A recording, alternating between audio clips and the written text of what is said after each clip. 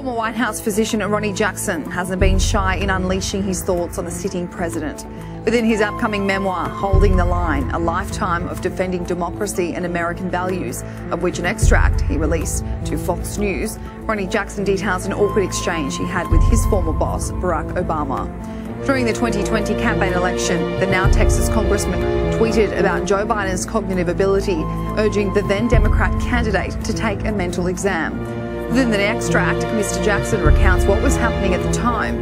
Biden was on TV again, making crazy statements and concerning mental gaffes. He didn't know what state he was in or what office he was campaigning for the 2020 campaign season. He apparently thought at one point that he was running for the Senate and later couldn't remember what state he was campaigning in. This had been going on for months and was getting worse. 20 minutes later, he received an email from Obama that read, "I have made a point of not commenting on your service in my successor's administration and have always spoken highly of you, both in public and in private. You always served me and my family well, and I have considered you not only a fine doctor and service member, but also a friend.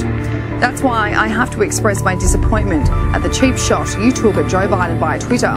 It was unprofessional and beneath the office that you once held. It was also disrespectful to me and many friends you had in our administration. You were the personal physician to the President of the United States, as well as an admiral in the US Navy.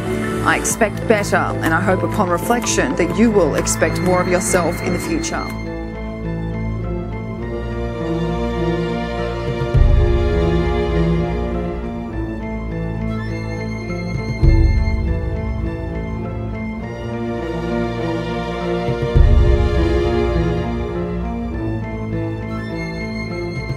Go fuck yourself.